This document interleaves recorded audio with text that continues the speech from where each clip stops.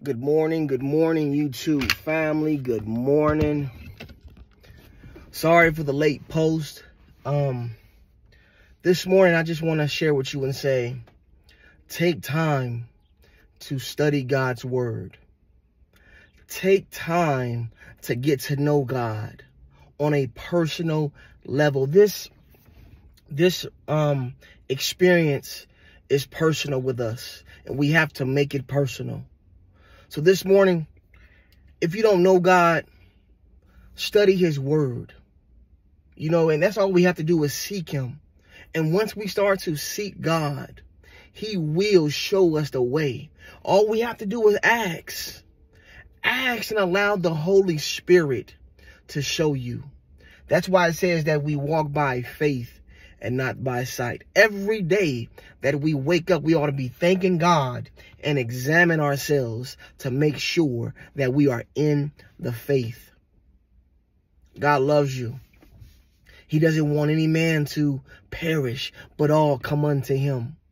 So this morning, take time to know God. Take time to get to know him.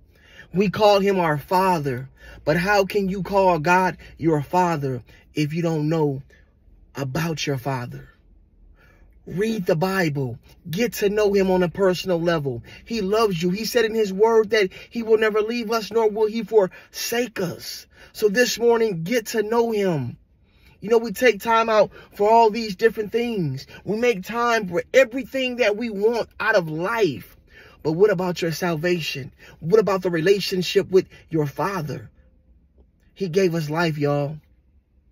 In the Bible, it says that the enemy comes what? To steal, kill, and destroy. But God said that I come that you may have life and that you have it more abundantly. Make sure you have a personal relationship with God.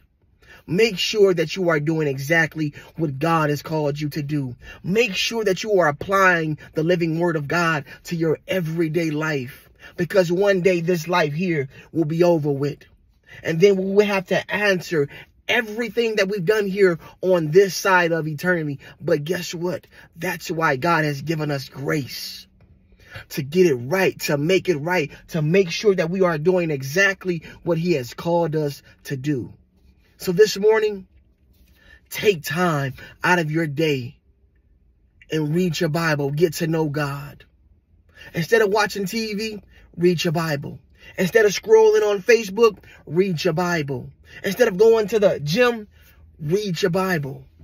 That's what we got to do, y'all. We got to study to show ourselves approved, because God is calling, and he's calling us by name, and we have to answer. And we must be ready. So this morning, get to know God.